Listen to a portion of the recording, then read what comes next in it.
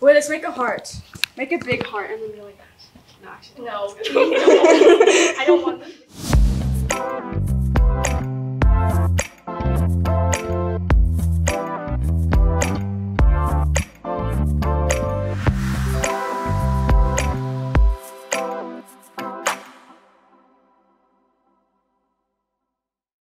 We've been learning more about our bodies and in our everyday lives how different actions impact us in ways we didn't know before.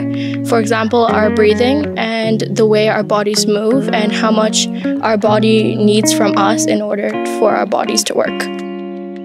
In dance, we try lots of different exercises and stretches, and even though sometimes it's painful and it really hurts, we still try to do it so that we can help improve our body and become healthier. Painful but helpful, because in anything in life you need to be able to stretch. You need to stretch your mind, your body, anything. The first 15 minutes of class we do a lot of stretching. I feel it helps me so much. I think it just makes up for everything else we do. Like even if it's really painful, I think it's better than being hurt while we dance. And it also like makes us all feel included because we do it in one circle, which is way better. So everyone's doing it. So we can see everyone doing it. It motivates us. We've been also practicing choreography for the dance show. So the choreography is about a person who can't find their identity and who's lost in life, trying to face its challenges, overcome them. The dance that we're doing for the dance show resonates a lot with us because it's our first year in high school and we're also trying to find ourselves in this new environment and trying to find out who we really are, who our real friends are, and just finding ourselves, which is most important. And we've been practicing on different parts, very, like going on and on about them, because I feel like practice makes perfect, and we need to, you know, show and symbolize that this person's lost through our emotions, and practicing our emotions are a very vital part.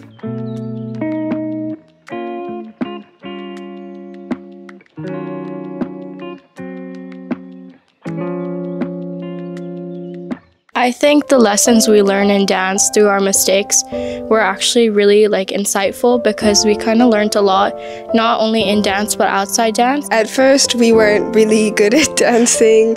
We had difficulty performing the choreography, but because of how much we have practiced, now it has improved a lot.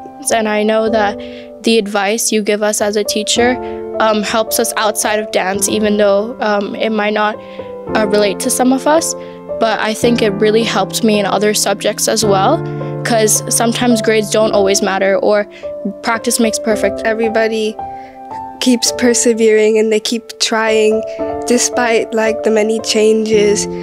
You can see how much that our class has grown from first semester into second semester. Also, the moments we get to spend with our friends laughing, because it's not only dance, we also have lots of meaningful conversations and we laugh with our friends and hang out. So I think that's also another part of dance which a lot of people don't know about, but it's so fun spending time with our friends.